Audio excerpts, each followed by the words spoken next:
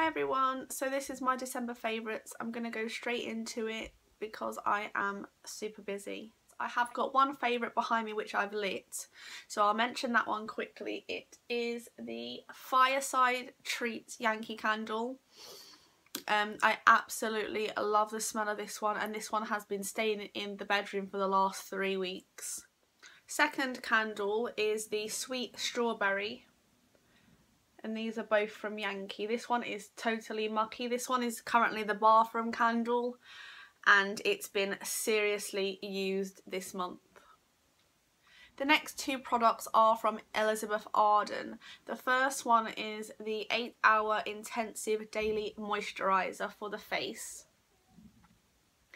SPF 15. This has been an absolute godsend this month. I suffer quite bad with dry skin around this time and I have not had a single dry patch on my face since using this. I've basically been kind of gutting out the drawers in my bedroom and using up all the bits ready for my presents for Christmas. And I absolutely love this, and I actually will definitely be repurchasing this one. Next one is the 8-hour skin protectant. And this you can use on a number of things. It says you can use to shape your eyebrows, soothe dry hands, smooth cuticles, chapping, peeling or flaking, burn, sunburn, windburn, scrapes, abrasions, cracked lips.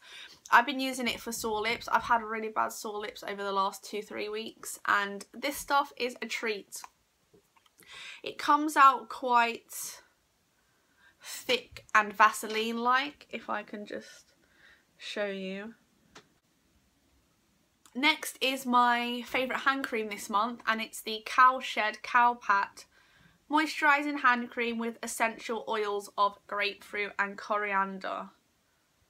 Now I'm not too sure where I actually got this from. It might have been a Birchbox, but I use this brand quite a lot. Shower gels, creams. Alessia's currently using a lot of that for her eczema skin, so yeah, loving this hand cream. Next is the Snow Fairy. Now I had to put this in because we have been using Snow Fairy non-stop. It really does remind us of Christmas and definitely a favourite for December. And my last favourite this month is the Organic Surge Brightening Hot Cloth Cleanser. Now this one is suitable for dry skin and it smells of roses. If you don't know me by now, you all know that I absolutely love the smell of roses, and this one actually smells like Turkish delights. Oh! So that's my favourites for this month. Not long now till Christmas. I'm so excited. If you did enjoy my video, give me a big thumbs up and we'll see you all tomorrow. Bye.